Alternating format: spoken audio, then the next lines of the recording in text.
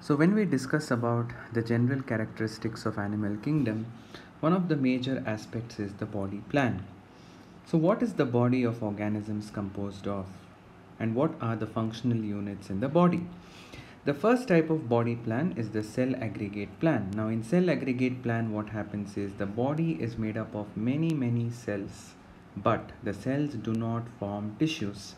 The body is a loose aggregation or a mass of loosely arranged cells with little differentiation, as in the cells do not form tissues. So when the body does not have distinct tissues, but when it has many cells, we call this kind of a body plan as cell aggregate plan. This is seen in parazoa, that is phylum Porifera, which is commonly called sponges. Then we have a blind sac plan. In blind sac plan, the body encloses a sac-like structure which opens out through a single opening. This single opening performs the function of both mouth as well as the anus. That is, food is ingested through this opening as well as the undigested matter is eliminated through the same opening. So we say that there is an organ system which is incomplete. It's as good as a digestive system being incomplete because there is a single opening which functions as both the mouth and the anus. This kind of a blind sac plan can be seen in members of phylum Coelenterata, the best example being Hydra.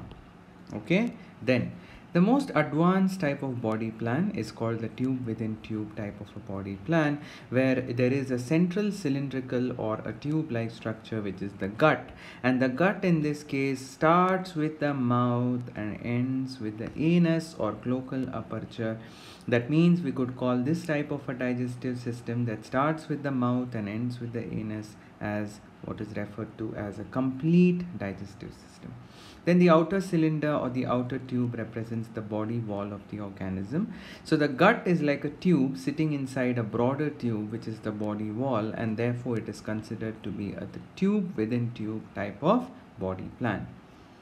So here you get a better idea. Now in case of a blind sac plan, you can see how there is a single opening into this sac-like structure sitting inside the body. This is the body wall.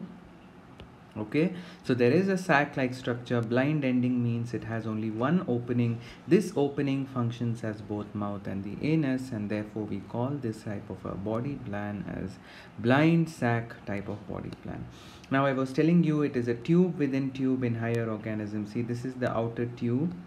It is spherical here, but you can imagine this to be a tube-like structure, which is the outer body wall. And then there is an inner tube, which I'm highlighting right now. And this inner tube is nothing but the gut. It opens through the mouth over here and it ends with the anus. So it has a complete digestive system. So it's like there is a bigger tube sitting inside that. There is a smaller tube. That's why it is called a tube within a tube type of body plan. In tube within tube type of body plan, we have two types of organisms, protostomous and deuterostomous organisms. Now in protostomous organisms, during their embryonic development, mouth is formed first and anus is formed later.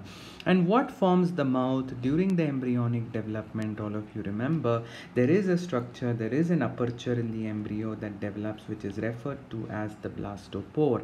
In protostomes, the blastopore itself develops into the mouth, and the mouth is formed first and anus is formed later. Protostomes include flatworms, roundworms or Aschelminthes, Annelida, Arthropoda and Mollusca.